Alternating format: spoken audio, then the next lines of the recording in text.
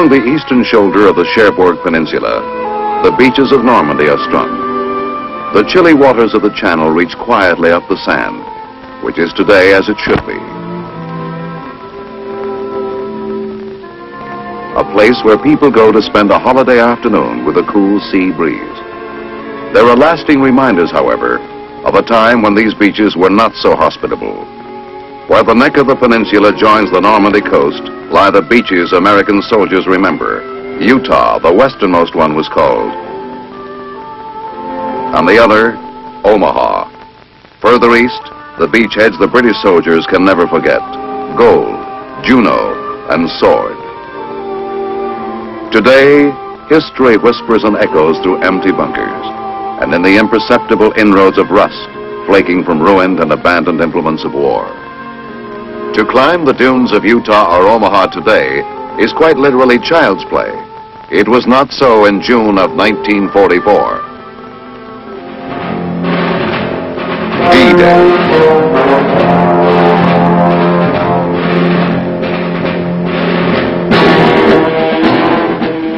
After its conquest by the Nazis, France becomes one of the most heavily fortified areas in history. But early in the war, plans are made to launch an invasion of this fortress across the English Channel. It is given the code name Operation Overlord. For thousands of American soldiers, the immediate effect of this decision is assignment to Great Britain to participate in the training and build-up of forces to be used in the invasion. Not for all will the transfer be so direct. Some will study invasion on the beaches of North Africa and Sicily and Italy before they ever set foot on French soil. But throughout the winter and spring of 1944, great convoys churn across the Atlantic to British ports.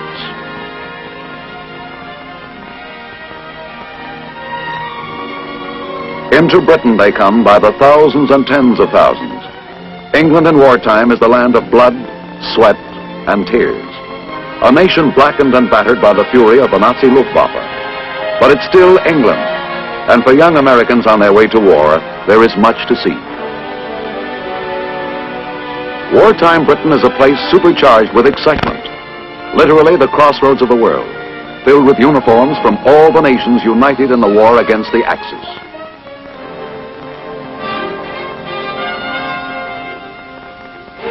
But there is work to be done here, and hard work. The grueling days and weeks and months are devoted to it.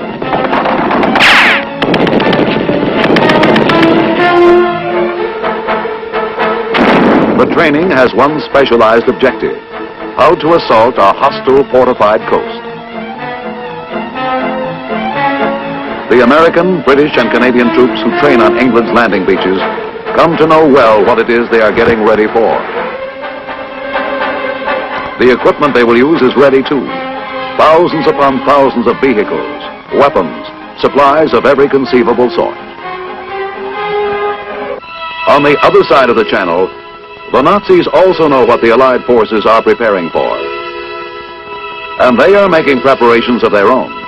Along the coastline, they have built an Atlantic wall, which Adolf Hitler says will make Europe an impregnable fortress.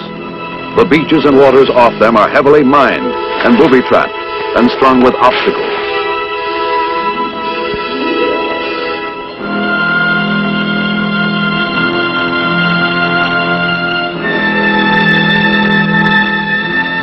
Behind them, heavy guns are embedded in steel and concrete, positioned to train on any invasion fleet which might appear in the Channel waters. By the spring of 1944, the Nazis know that an Allied invasion is imminent, but they cannot tell when it will come or where. They think the attack most likely will strike where the distance across the Channel is narrowest, at Calais. Consequently, their strongest forces and fortifications are concentrated here. The actual target is one of the best-kept secrets of the war. The attack will come along a 50-mile stretch of coastline in the province of Normandy, sweeping west from the Orne River to a beach on the Cotentin Peninsula, dominated by the vital port of Cherbourg.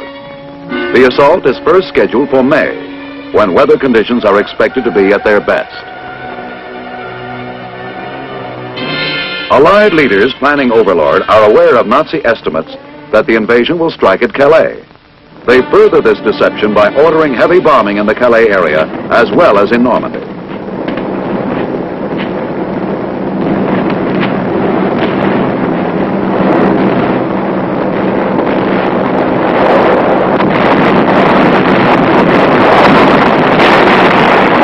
In the months preceding the invasion, the tempo of air attacks steadily increases.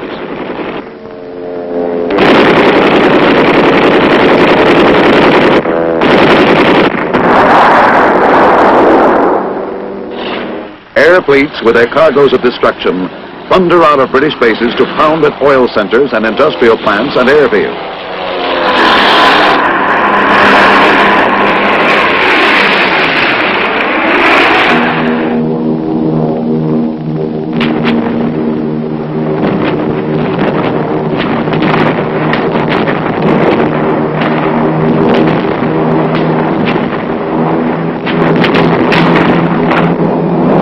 In these months, the mighty Nazi Air Force is reduced to a ghost of its former power, and Allied superiority in the skies above France is won.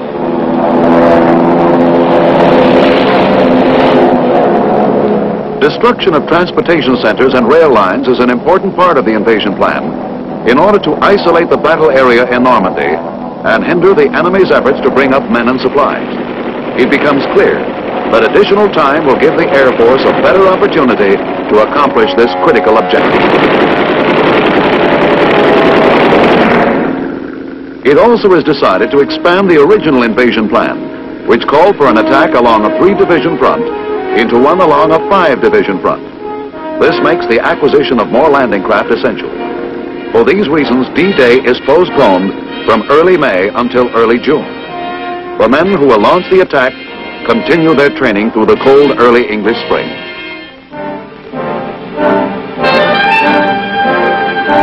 And then, inevitably, comes the day when all the training and rehearsals are over. It is time now for the curtain to lift on the real thing. Throughout May, the roads of England are clogged with convoys as men and supplies begin the move down to the ports and the loading areas. The English people cheer them on and pray for them as they pass.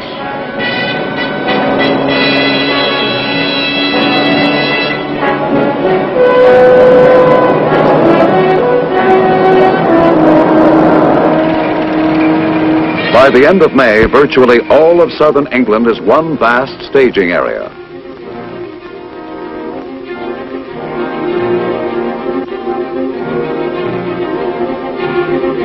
The realities of life now are small ones. For the individual man who will be called upon to execute the plan for the greatest assault ever proposed in the history of warfare, that plan comes alive now in a myriad of final details. Dozens of items to be issued and checked.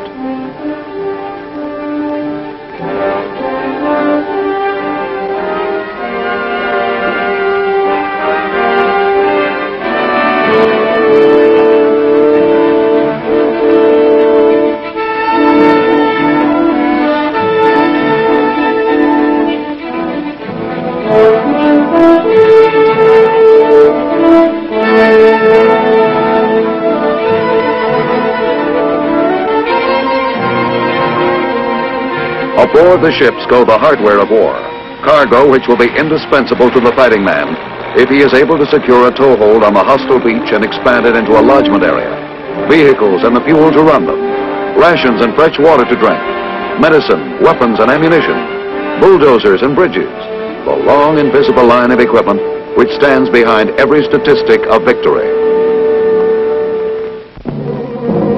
Finally, the very heart of the striking force completes the movement. The men who will spearhead the invasion board the ships which will carry them to their long-awaited hour of decision. In file after file they come, in all the ports where the invasion fleet lies at anchor, moving up the gangplanks in a long, solemn shuffle, whose cadence becomes the heartbeat of history.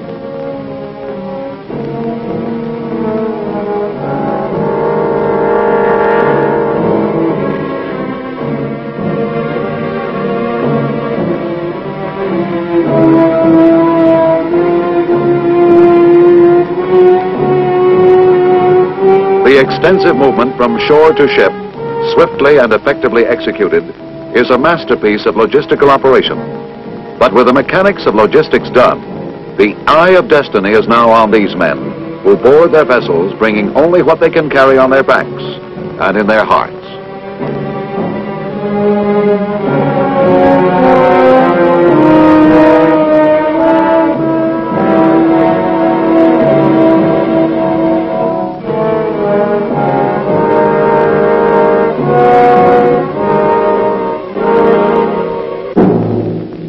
The fateful hours that lie beyond the darkness ahead belong to them, to do with as they can, while the world waits in wonder and hope. They may not see themselves as the sword bearers of a crusade, but they know well enough what depends on their effort, and the ultimate preparation is for each man to make himself.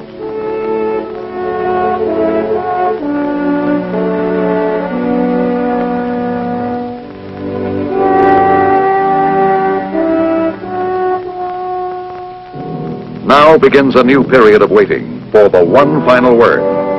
An invasion ship is a lonely ship, writes a correspondent who is there. It is a strange and suspended world, but heavy with memories of the more familiar world left behind.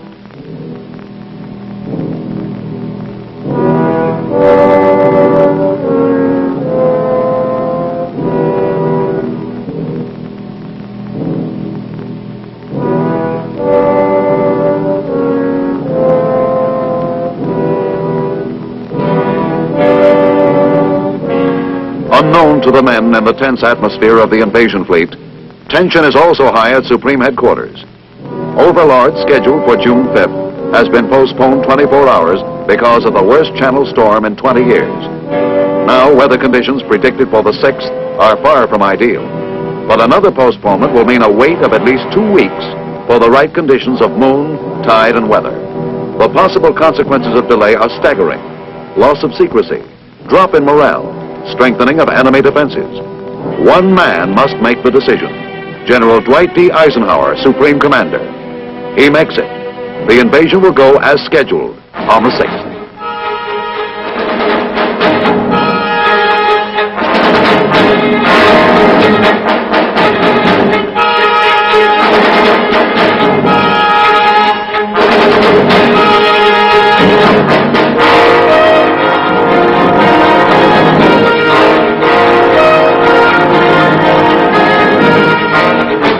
The great Armada begins its ponderous move into the Channel waters.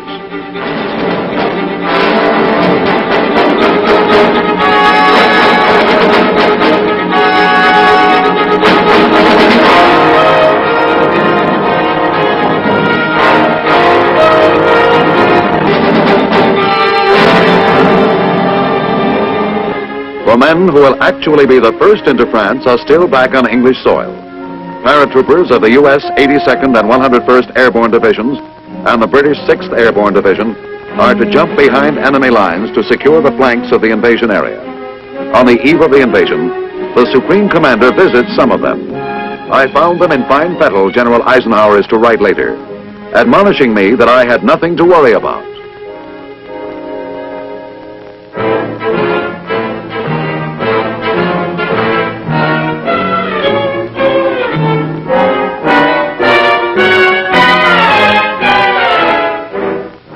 Theirs is to be the biggest airborne invasion ever attempted to this time.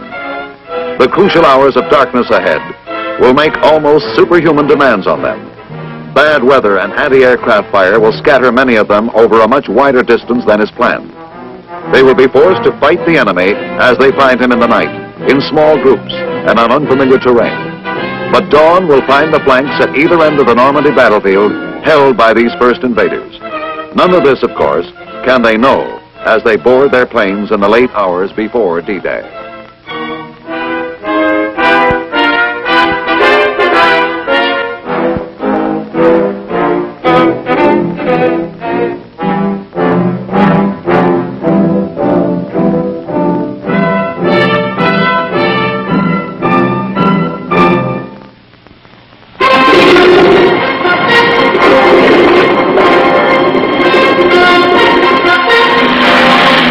The great Ghost Fleet lifts from its British bases.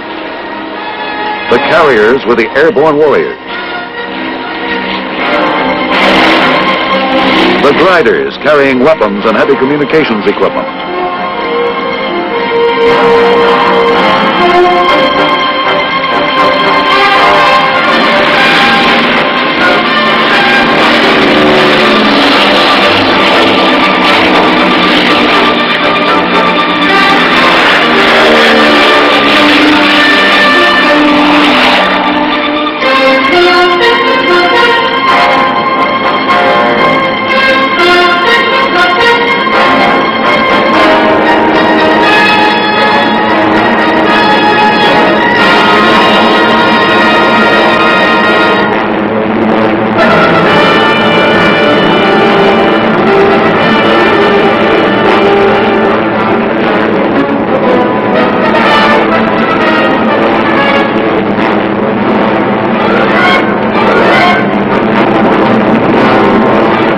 Midnight skies over Normandy are suddenly alive with the dark shapes of men who will bring the first fires of D-Day to Fortress Europe.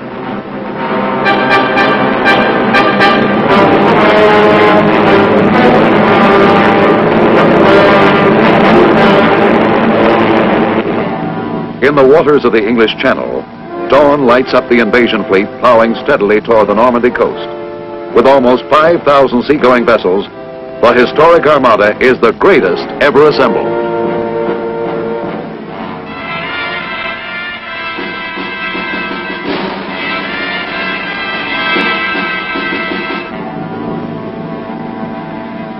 The sea is incredibly rough. For many of the warriors aboard the vessels pitching helplessly on the rolling water, seasickness is a cruel enemy to be fought before the Germans are ever faced.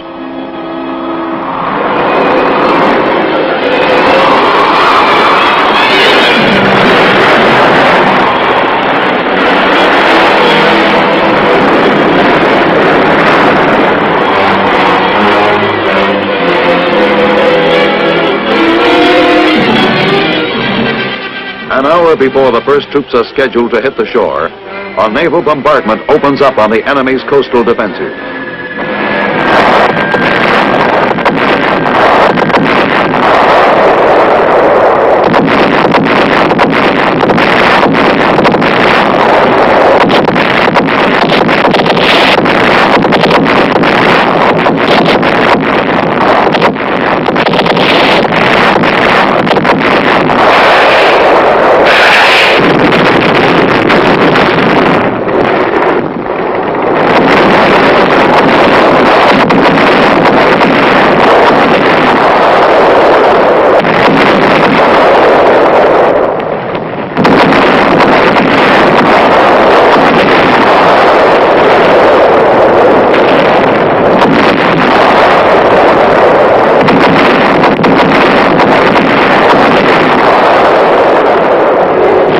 The Nazis are at first confused about the Allied invasion.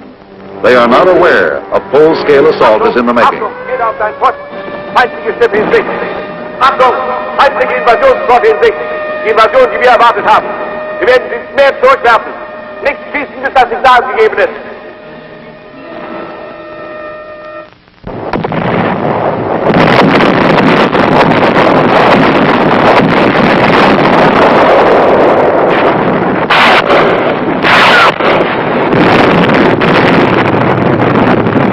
Allied air forces, which have been protecting the assault convoy throughout its trip, join the attack on enemy targets.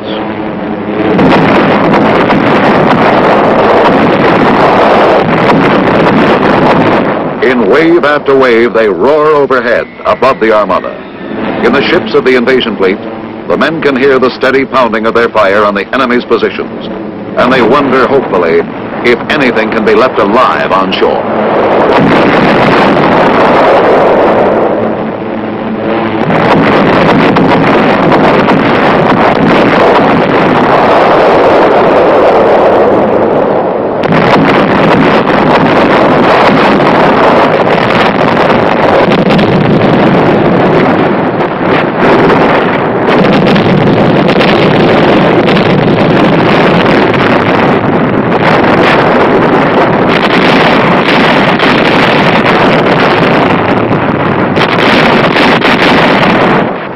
In a world of nausea and fear and tension, the trip to the beaches begins.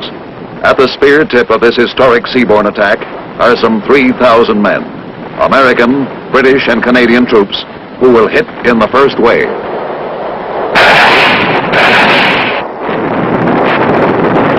Behind them, the main body of ground forces will land in succeeding waves.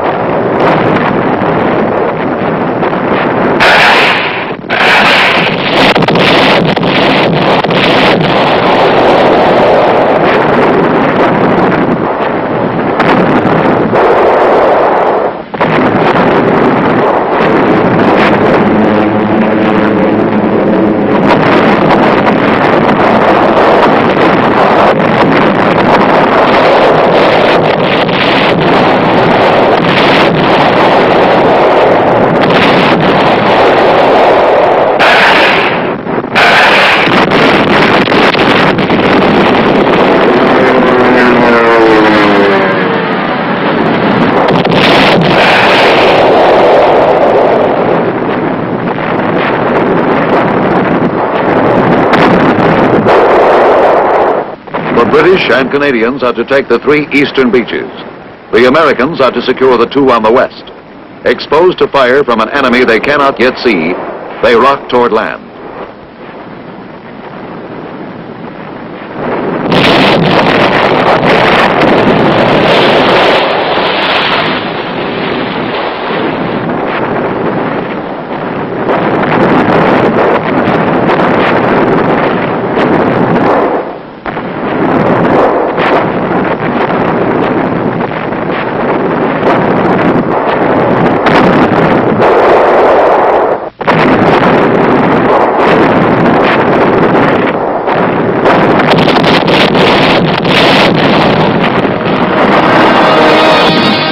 H hour.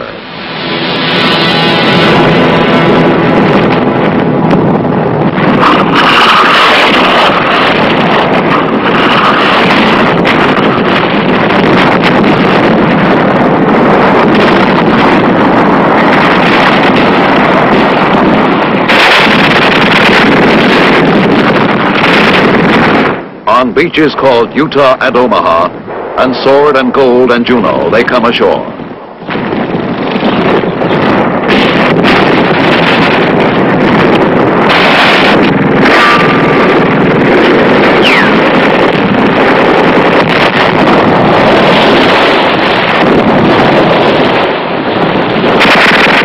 On the murderous sands of Normandy and its rim of watery hell, they push against the gates of Fortress Europe, and the fates of war and freedom await their performance.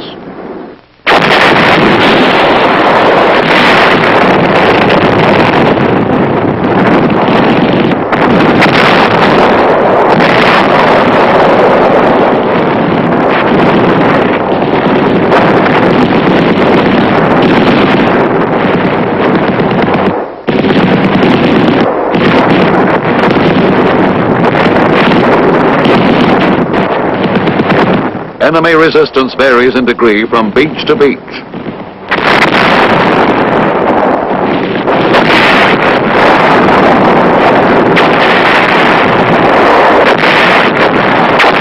But for every man there, the new world of Normandy is a world of private agony and chaos. And no man can see the broad design beyond it, on a scale so epic that words written long ago by William Shakespeare could have been composed for the 6th of June, 1944. He that outlives this day and comes safe home will stand a tiptoe when this day is named. 3 hours after the invasion begins, it is clear that the Allies have their foothold, however precarious. The electrifying announcement is made in London. It is night across the United States. Swing shift workers in war plants are the first to hear the news. Under the command of General Eisenhower, Allied naval forces, supported by strong air forces, began landing Allied armies this morning on the northern coast of France, unquote. This is the only word we have at this time. There is no indication yet of exactly where the invasion took place or how many men were involved.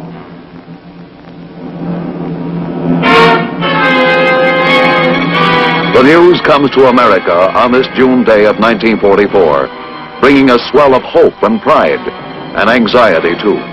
For great victories in war must always be bought dearly.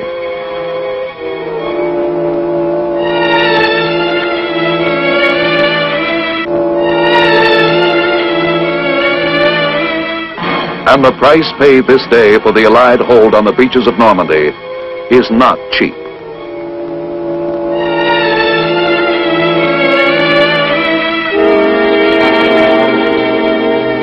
But although the cost is steep, the results are incalculable to the plan of battle. The beachhead soon expands from foothold to lodgment. Men and weapons and equipment pour ashore.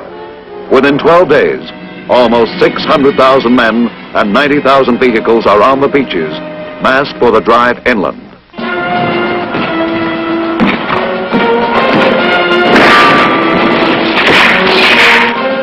10 months of war still lie ahead in Europe. Bitter fighting through the hedgerow country of the lodgment area.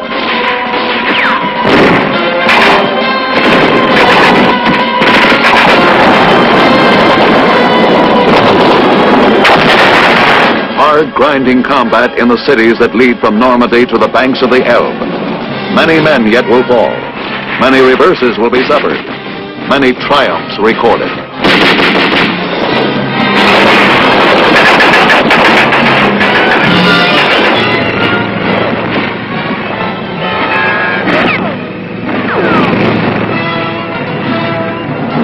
But in the main, the progress of battle will follow the bold plan conceived in Allied councils and brought to flaming life by the men who stormed the Normandy beaches on a day which will forever be known as D-Day, who unlocked the gates of Fortress Europe so that a monstrous evil could be pursued and destroyed.